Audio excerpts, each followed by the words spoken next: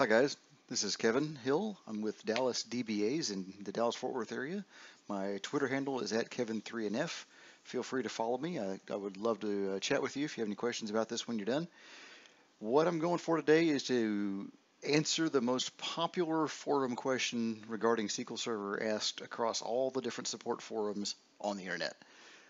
My log file is huge, my data file is small. Help, how do I fix it? What happened and how do I make it not happen again? Usually it's not that long-winded. It's usually I've got this 78 gig or 500 gig log file and a 40 meg data file and I don't know what to do or why. So without any further delay, let's just dive right into it. The first thing I'm going to show you is a sample database I've created. Small data, big log. You can see that it is a 40 meg data file. It's a simple database with one table. We'll look at it in a minute. And it's got a 10 gig log file. Just because it has a 10 gig log file, all that tells you is the physical file size on the drive is huge compared to this. There could be legitimate reasons for that. Not many, but it's possible. So when you see this is going on, more than likely you've gotten an error in an application. Either you've gotten an alert that you're running low on disk space, or you've filled up a hard drive, or an application has stopped being able to work with your particular database that it's complaining about that this log file is attached to. So one of the first things you want to do is go over here to your SQL Server Management Studio, and this methodology of troubleshooting, the tools may look a little different. This goes all the way back to at least SQL Server 7 in 1998 when I first started. So we've got this database here. If we go to the properties of it, we're basically going to see a GUI version of the exact same thing we just saw. Here's the log file. It's 10 gigs, 10,201 megs is roughly 10 gigs. And we have a 41 meg data file. We knew this already, but at least it's confirmed what we were seeing. Oh, one more thing in here. Something very important to look at in the Options tab. This database is in full recovery model. For those who don't, that basically means this one can be restored to any point in time. Recovery models are a completely different conversation, but it's important in this context. If you're in simple, you're not able to back up your log files. If you're in full, you are. There's a lot of stuff around that I won't get into today. So let's cancel out of this. I'm like, great. So we know we have a big log file and we know we have a small data file. Let's look in here at the reports that are built into Management Studio. It looks a little bit different if you're on the ancient SQL 7 or SQL 2000. It's a graphical view that as soon as you click on the database and go to View in TaskPad, you'll see it's a bar chart instead of a pie chart. Let's go to Reports, Standard Reports, Disk Usage, and it brings up pretty pictures of your data. The data file is on your left. You can see that it's almost completely full of data. I've just got the one table in here. There's no indexes or anything, but my 40 megs that it says here are 41. They're full of data. Fine. My 10 gig log file over here on the right is used 100%. It is full of log data. What is being logged is the short version, inserts, updates, and deletes. Select statements are just queries on the data. They are not logged. They are not in here. So you can see this is actually full of data as opposed to being an empty log file that just got really big one day and everything else is fine and just needs to be smaller. In the process of making this happen, you'll see a bunch of log file autogrowths here where I was growing by 100 megs at a time. And yes, it took a long time to get this done at 100 megs to get up to 10 gigs, but I needed to make sure that you saw this. All right, so we know we have a log file that's full. What do we do about it? We already saw that we're in full recovery model, so the first answer, we need to take a backup of this. What's going on here is I was running this query. I've just got a table that has some number column and it's got a get date and it's got an ID.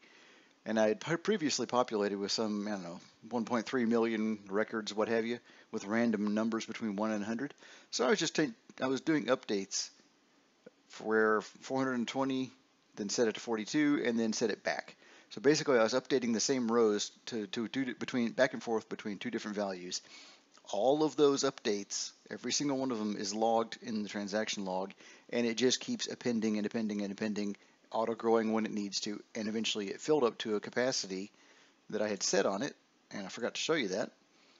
In the files on this log file, the one that's huge, the maximum file size right there, I had limited to 10 gigs because I really didn't want to fill up my own hard drive and trash my machine. So that's where that was set. When it hit that cap, the next time I tried to run it, I was actually running the update, I'm sorry, the select count and an update. The select worked just fine. The update statement generated a 9002 error, which always means the transaction log is full. That should be a giant flag to you. The transaction log full means it needs to be backed up. If we go to the properties of this database, I deliberately skipped over this general tab. You can see that I backed up the full database yesterday, well, on March 7th, and the log has never been backed up. First step in troubleshooting, or one of the very first, if you're in full recovery model and you see that you've never done a log backup, that's a problem. If it's a database that receives actual data manipulation, insert, update, and delete statements, and is not just read-only, this is going to cause you trouble at some point. It may be years, it may be hours. This just depends on how busy your database is. So if it's the data file that's full, you get an 1105 error here, not a 9002. I forget when they broke that out specifically. I want to say SQL 2005. But when you see 9002, it's full. You really have two choices. You can run a backup on it, and I just happen to have a log backup plan. I'm not going to run that because I don't really want to back up a 10 gig log file and take the time in this video to do it. But if I hit start job here, it would run. And when you go look at this report, wherever I put that, apparently I closed it. When you go look here, this whole thing will change to whatever color unused is. It's green. I've seen this shift around a little bit depending on the edition and version of SQL Server you're using, or at least I think I have. But read the key. So it'll completely empty out, but it will not shrink. So what you would do, let's pretend that I've done a backup and this is all green now. Normally we don't recommend shrinking things in database files for good reason about fragmentation and whatnot. This is one of those situations where you absolutely need to do this. So if I go into shrink files, and please don't shrink your whole database at once, it's a bad idea. I go to shrink files and I pick that log file. If this was all green and I had emptied it through the backup, my minimum would be 0 here that I could shrink to. It says this and it won't actually do it because it's full. The free space is 0. When it has space, it will shrink down to a minimum. I'm actually surprised it says that right now. That may be a gotcha in Management Studio. This is the most current version that's been released. But you'll want to go to Tasks, Shrink Files after you've done a backup. If you're one of the people that has one of these 500 gig log files that filled your whatever drive, and you can't expand it and you don't have room to back it up, and that's one of the most common situations, what you're going to have to do is you're going to have to hack at it and just hope you've got a full backup. Before you do anything I tell you or anybody else tells you to do on the internet, take a full backup of your database. Save your job. Save having to update your resume in a hurry. Just do it. All right, so let's pretend, and we do have a full backup, we know that. If you can't go the backup route, go back to the options, change the database to simple recovery model, and hit OK.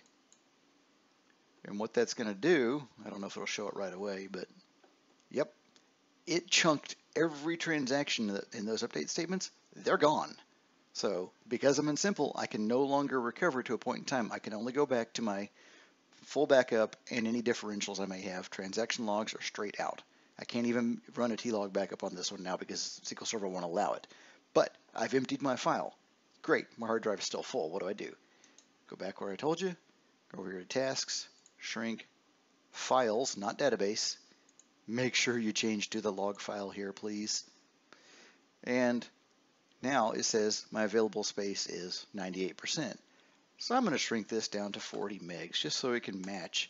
And these are generally very quick. You don't always get exactly the amount of space back. It's just a weird SQL Server glitch almost, or feature. Sometimes you get it, sometimes you won't. I got 51. I said 41, but close enough for government work, even though we don't work for the government as far as we know.